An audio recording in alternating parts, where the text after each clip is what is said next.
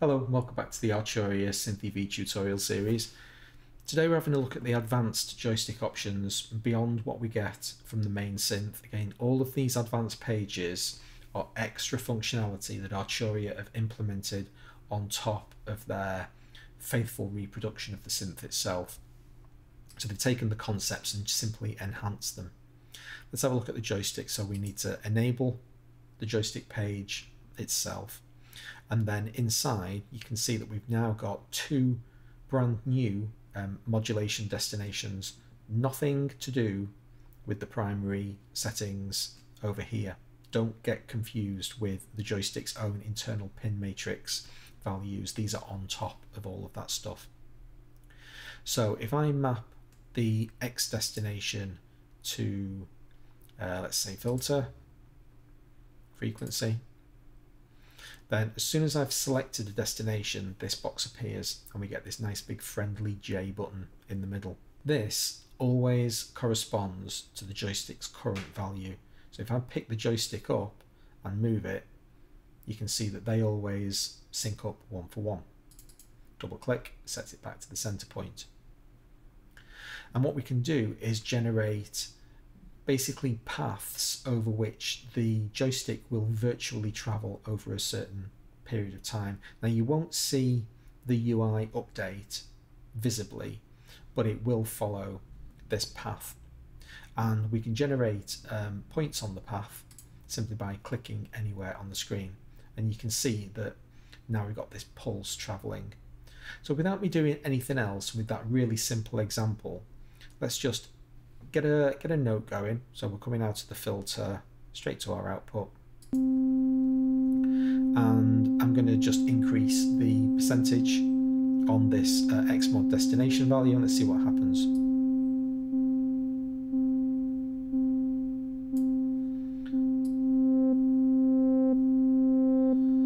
Stupid inverted filter settings.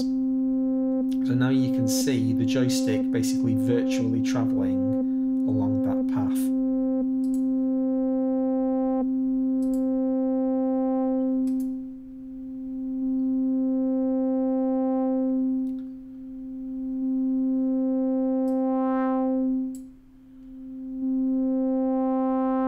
We have access to the range controls again from the master synthesizer. So if I change the range knob down here, the range value in the advanced page changes, and vice versa. Just as we saw when we looked at the functions page in the last video, any of these points can be edited down below by basically clicking in the value and then dragging up and down with your mouse, or you can pick the point up and move it. But unlike on the envelope page where you right click a point to delete that point, if I right click anywhere in this chart, it simply deletes the last point on the path. So if I create a bunch of sequential points here and then right click anywhere, it just takes them away one at a time.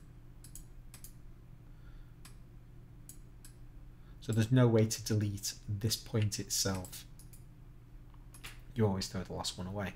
We can change the amount of time that each individual point journey takes. So click on this one and can increase or decrease the rate individually for that node. And we've also got this really cool button up here, generate, which will generate a random, completely random set. Let's get the sound going again.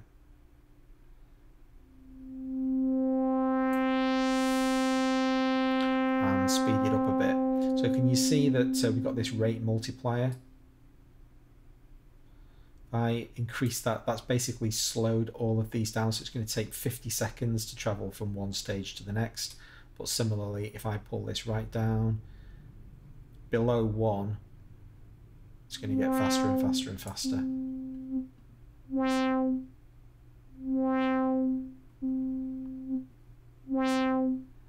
Just got us back to a nice simple shape, and I've introduced an envelope so that I can show you these functions over here. Everything we've seen until now has been in loop mode, which basically means this shape is being drawn again and again and again. If I turn loop mode off, you see this X1 just suddenly turned blue.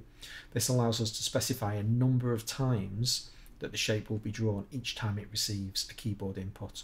So if I press a key on the keyboard, it does the filter, and then can you see it's holding the filter at the end point of the drawn shape. It's holding it here with the sharp bright filter. Set this to ×2. Get exactly the same thing, but every new key instruction will basically fire that joystick motion twice.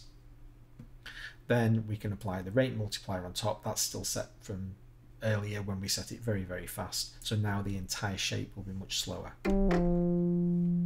Reset speaks for itself, just throws the entire thing away. It lets us draw a new shape.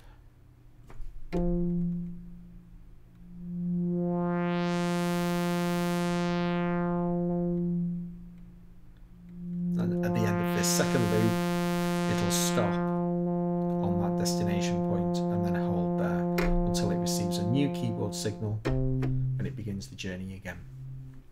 Now, this shape that we've drawn applies to all 4 of these modulation destinations. So if I hop over to the Y modulation now and set us up to modulate oscillator 1's frequency, you see it's the same pattern. Right click a couple of times, throw a couple of those nodes away, go back to the X mod, and it's immediately saying, well, what do you want to do? What do you want to map it to? If you close that down, you've still got the same shape. So there's only a single path that you can draw, and then it'll apply to all 4 of the modulation destinations. We can also click this map mod wheel to Y button, which guess what this does? So I'm now moving my modulation wheel up and down, and that's tying the modulation wheel to the joystick itself, which is the J button at the beginning of the journey. So let's hear those 2 modulation destinations operating simultaneously. At 35%, that's going to be a really intense pitch sweep. How cool is that? So it's the Y axis that's controlling the pitch, the X axis that's controlling the frequency, and it got to the end of the second journey, and then the key trigger expired. Put it in loop mode, and it'll just do that infinitely. That sounds really good. That's all for this one. Thanks very much for watching. Hope you enjoyed it. If you did, please subscribe. You'll be sure not to miss the next video, in which we'll cover the pretty hefty modulations page. See you then.